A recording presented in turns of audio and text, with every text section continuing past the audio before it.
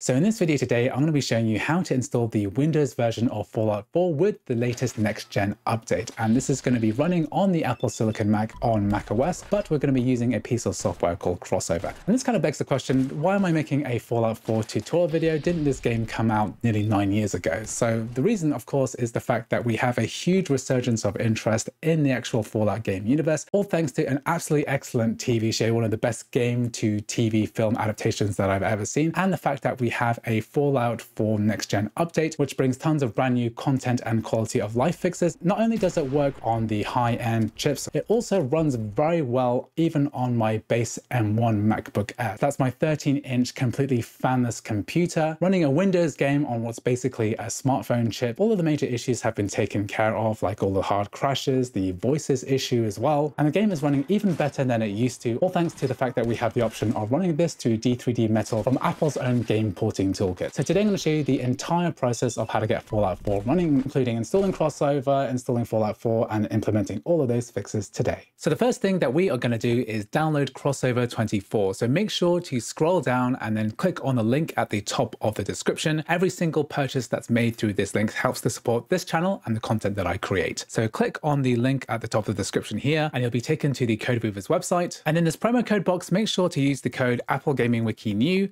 and you'll get a huge 20% discount off your purchase. But if you're not quite ready to commit to a full purchase of CrossOver, then make sure to go back to the homepage and then scroll down, and you can make use of a fully featured 14-day free trial here. Just press the Try Now button and then scroll down and then enter your name and email address. And I'm going to press the Download Trial Now button to make use of this trial. So once you have made a purchase, then go and log into your Code Weaver's account and then go to the Downloads button here, and then make sure to download the latest version of CrossOver. So once that's finished downloading, we're going to go to our Finder button here and then go to Downloads, and then we have our CrossOver. Double click, and then it's going to go ahead and extract into downloads. We're going to drag and drop this into our applications folder here. So just drag and drop. And then within our applications folder, we're going to find CrossOver and then double click. And it's saying here, CrossOver is an app downloaded from the internet. Are you sure you want to open it? Press open. So now that we have CrossOver installed for the first time, we're going to go ahead and click the install button here. So we're going to be installing the Steam version of Fallout 4. The Xbox Game Pass version is not going to be able to work on Apple Silicon Macs through CrossOver. So I'm going to type in the word Steam, and then we're going to click on the Steam installer here. So once this is open, we're going to press the install button here, and this is basically going to automate the entire process of downloading the Windows version of Steam and then installing it within what's called a bottle on CrossOver. So here it's saying that it's creating the Steam bottle, and what you're going to find are these little pop-ups that come up on screen. Just press yes to all of these font installations, and this is basically the Windows installer of Steam that we're going to go through next. Press next here, select your language, and we can select the default location, press install, and now it's saying here run Steam. So at this stage, what I do recommend doing is not going through this process, because we actually want to finish creating the bottle first. So click on finish here, and once that's done, then the bottle will be created, and then we can make some modifications to this before we launch Steam again. Now the next step here is that I do recommend installing what is called the Fallout 4 CrossTie. So you click on this install button here and you do a search for Fallout 4, and what we're going to do here is install the Fallout 4 CrossTie fixes into the Steam bottle that we just created. So I'm going to go ahead and select Fallout 4 CrossTie, and then click on the three dots here, and then we're going to select a bottle. So we're going to select the bottle that we just created, just called Steam, and then press done. So what's going to happen is that CrossOver is going to install the Fallout 4 fixes into the Steam bottle here. Press the install button here, and this is putting all of those fixes into Steam. This is also going to launch Steam for the first time as well. I'm just going to cancel this update, because what I want to do first is to actually click on the Steam bottle here. I'm going to change the settings before we actually launch Steam as well. So if you look at Steam here, we actually have a couple of options here, which I want to explain, which is on the right. These are the advanced options. We have the ability to run D3D Metal. So that's the DirectX 11 and 12 to Metal translation layer, which was originally bundled with Apple's game porting toolkit. So this is definitely an option that we can run the game, which I do recommend turning on. There is also an alternative way, which is running through DXVK. So this only supports DirectX 11, which Fallout 4 runs on. And you might find that in the future, D3D Metal might run better or DXVK might run better. So just be aware of that. So next we want to be looking at MSync. So this is Mac Semaphore based synchronization. It's a performance enhancement and alternative to eSync for Macs. So I'm going to turn this one on. It's going to say here we want to reboot bottle and enable MSync. So just enable this. The next thing that we want to do before we launch Steam itself is to go into Wine configuration. So I'm going to click on this now. And now we have this wine configuration list. We're going to make some changes here. So I'm going to click on the libraries tab, and we need to do some X audio overrides. This is going to fix any audio issues in the game. Basically, you want to click on this selector button here, and we want to go to X audio. And there are 4 overrides that we need to add to this list. So I'm just going to show you how to do that now. We need this one, X audio 26.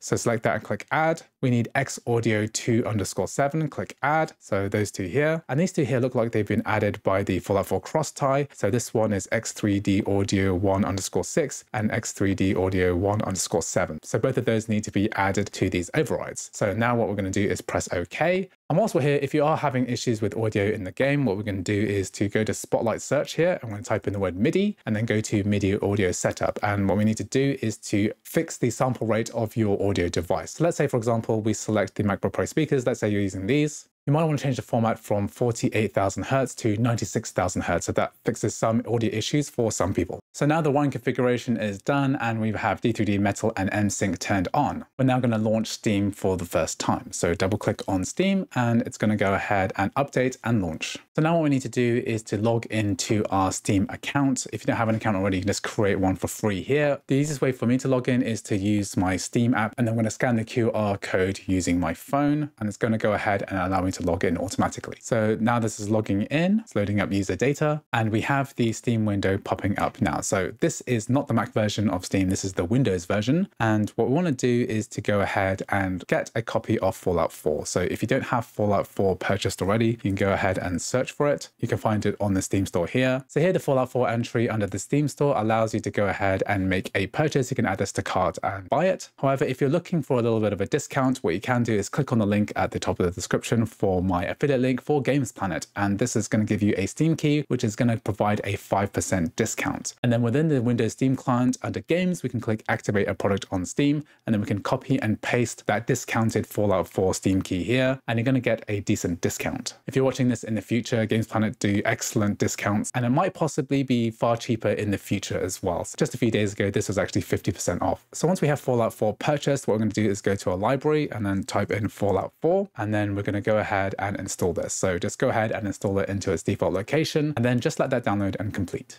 So now that Fallout 4 has fully downloaded, what we're going to do is to launch the game for the first time. So we're going to accept the end user licensing agreement. We're actually going to launch it in order to create the necessary settings files so that we can edit them and then change some of the settings, which actually causes crashes in the game. So here's just installing some dependencies. This is DirectX. Just wait for that to finish. So now that that's installed, it's now synchronizing my cloud saves and it's now launching for the first time. So this is the Fallout 4 launcher. So this is the stage that we want to get to at the moment. It's detecting our quality settings, so it's set to ultra quality on my M3 Max chip. What we want to do at this stage is actually exit, so we don't want to do anything at the moment. The purpose of that was to create some ini files, which we want to go ahead and modify now. So you want to go and access our documents folder. You can just go straight to there from Finder. You can click the go button here and then press documents here, and that'll take you to your documents folder. And then under the folder My Games, you can expand this, and then you're going to find Fallout 4 here. So just double click on this, and then this is going to contain all of the ini files as well as your cloud saves as well if they synchronized over. And the one that we want to edit here is called fallout4.ini. So you can go ahead and control click on this,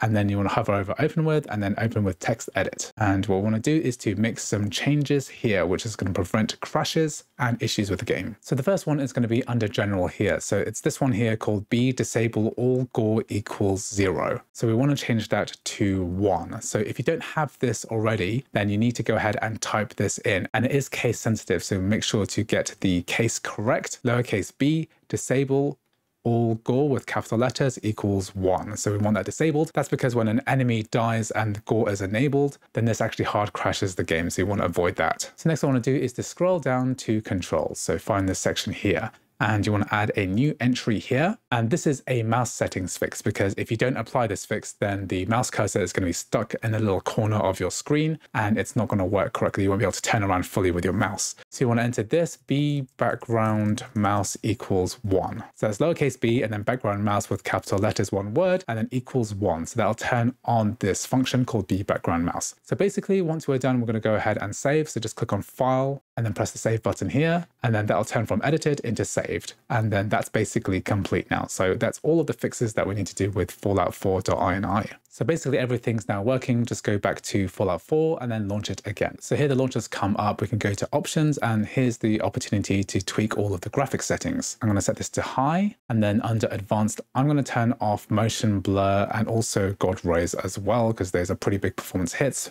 Press OK, and then OK again, and now we're ready to launch the game. Press play, and we have the Fallout 4 menu here. So here we can see that the next gen update has been applied. Press OK, and we're basically ready to go ahead and run this game. So one issue I've noticed is that if you change weapon in the game, so for example here I switch to a different rifle, the game will stutter for a moment. So you can see the frame rate drop quite substantially from 120 to 75 FPS. However, generally speaking, Fallout 4 runs pretty damn well considering the number of translation layers at work here. We have Windows to Mac OS, DirectX 11 to Metal, and we have Intel to ARM64. And this runs far better than it used to run about 3 years ago. We actually have way better stability as well, especially considering that this has the latest next-gen update for Fallout 4. So here I've cramped up the resolution to 1440p at the same high settings. And basically Fallout 4 is at its most demanding during these open world firefights. Now there are stutters here or there, but it's far better than it used to run on previous versions of Crossover without D3D Metal. And it can vary pretty wildly between about 60 to 120 FPS, which is the frame rate cap for this particular screen. And even when we get to the top of a large tower where the view distance is at its greatest, we're still getting a very decent frame rate. And just because this has the latest next-gen update doesn't mean that it's immune from bugs. This is a Bethesda game after all. There are still plenty of underlying issues with the base game that still exist on Windows. And with this crossover implementation, we still have things like some flickering textures, but I don't really think that these detract from the game experience that much.